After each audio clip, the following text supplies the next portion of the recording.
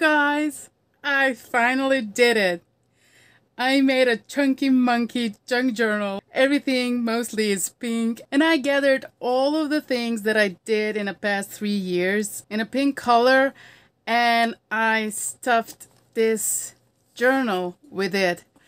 But yeah, just wanted to show you what I made today.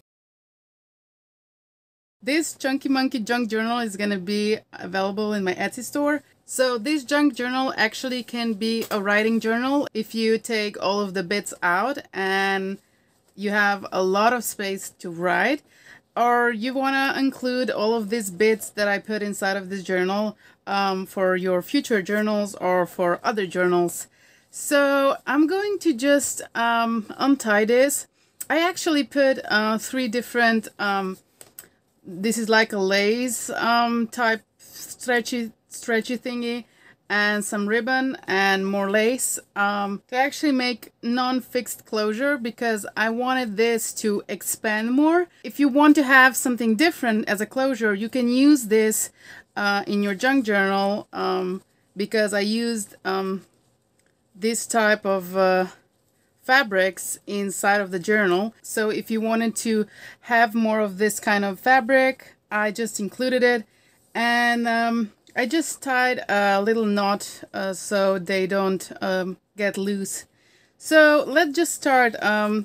Okay, so this this one is really chunky, and I pretty much filled it up with everything that I created in the past 3 years. So I will need some assistance of my books because it's really chunky. But like I said, you can take everything out because there's like minimal pockets. I didn't want to permanently glue a lot of things down, so you as a creator and owner of this junk journal will have the ability to play with it and do whatever you want to do.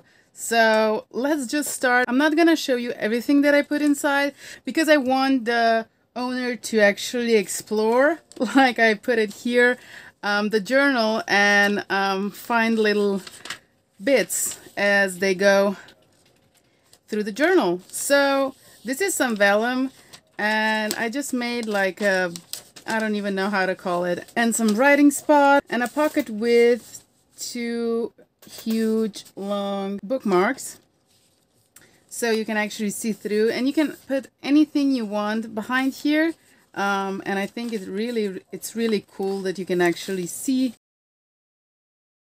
And a little tag and homemade envelope. So I made some booklets, and there are some pages in. So let's see, I made a journaling card and I put it inside, and this is like a little, I don't even know how to call it, matchbook kind of thingy where I put a lot of papers in.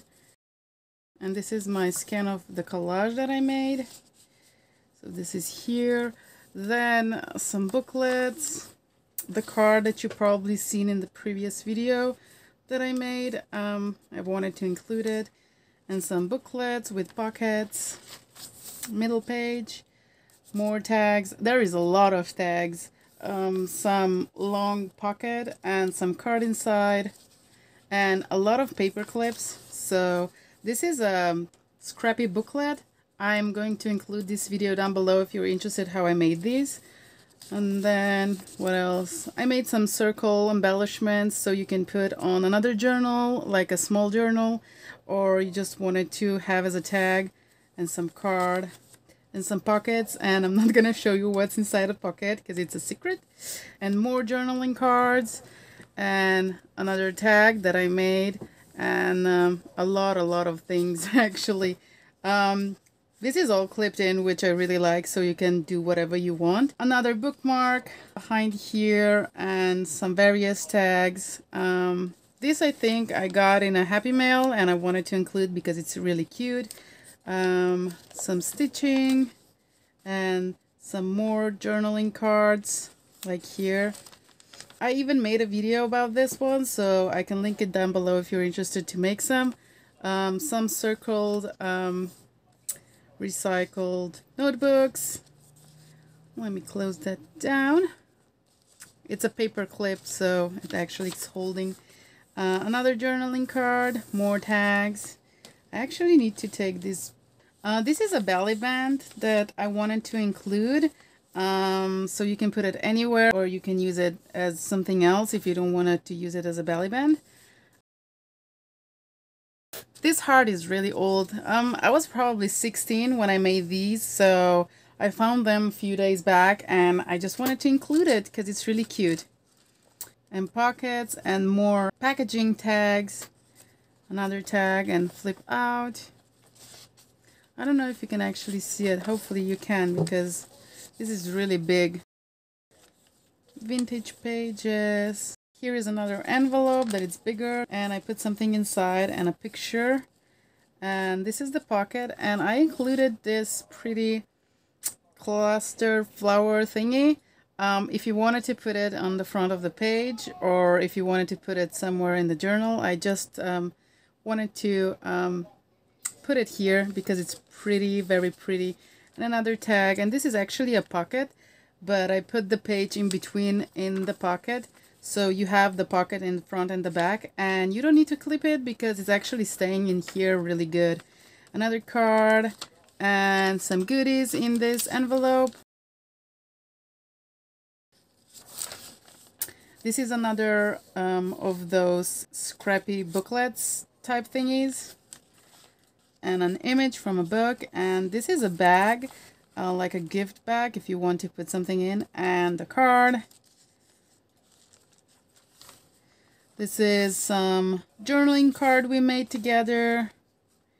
And this I made way back when I started crafting. I think I watched a tutorial on this kind of envelopes, the paper outpost. I think she made a tutorial how to make these, so I'm gonna try to find that video and link it down below. I think it was one of the first videos she made, and this is a tag that I made in one of my videos.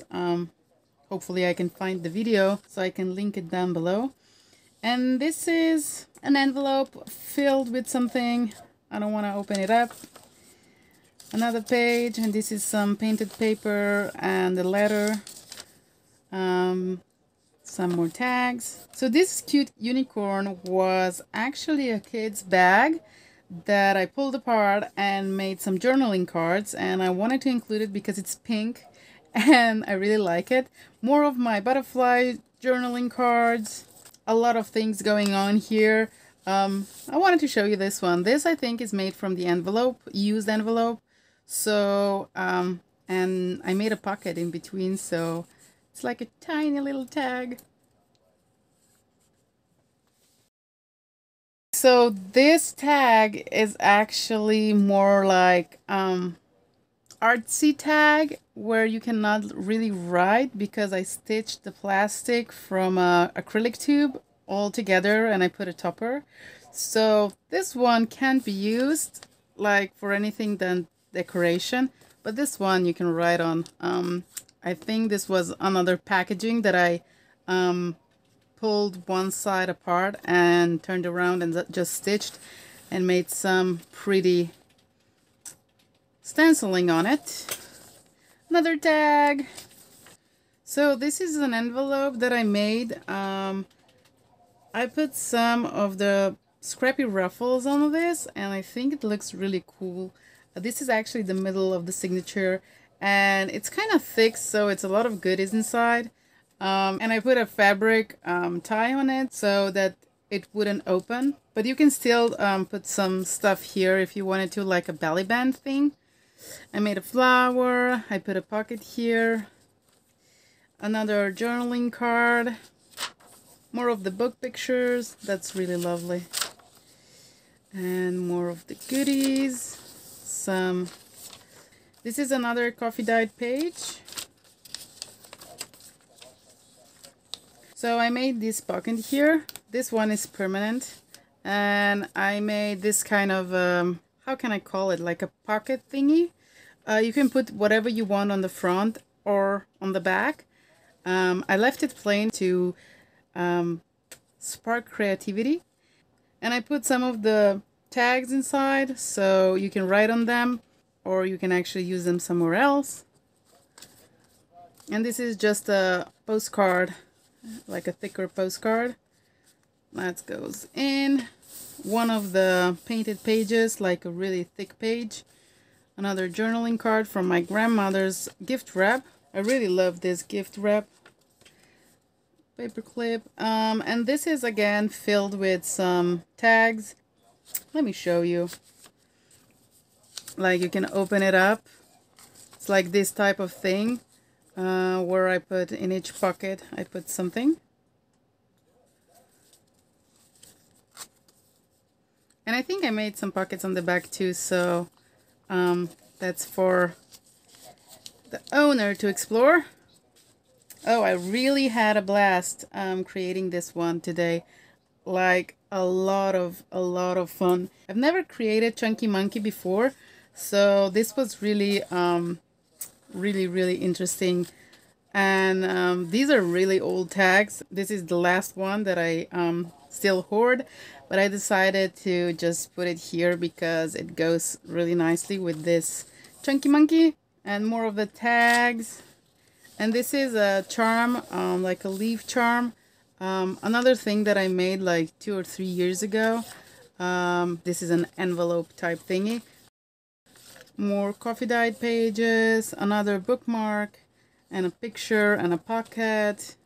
This is actually some stickers that we get in the store. These ones are no longer in the stores, but this one is actually the one that you can actually rub here and you can smell the smell of the flowers. Otherwise it doesn't smell at all, so I think that was really cool thing to include. So you can make a journaling card or a booklet for your journal. And another little tag, explore. This is a tag that we made together in a 30-minute video, and I wanted to include it because it goes perfectly with this journal, and it's really cute. And some more tags. And this is a floating paperclip. I don't even know if that's the name of it. But I put my cardboard buttons on it and make a cluster, and I really like it how it looks like. So you can put it anywhere as an embellishment if you wanted to. I put some more tags there and really old vintage music paper. This is envelope pocket with a tag inside and some paper to write on. More of those scrappy notebooks. And in this pocket, I think I'm missing something. Okay, here it is. This is a one-page booklet that I created. And let me just flip through really quickly. It has a pocket, it has something inside. So it's a really like a junk journal type thing. And I really love it. So this is it. So this filled junk journal is about 650 grams.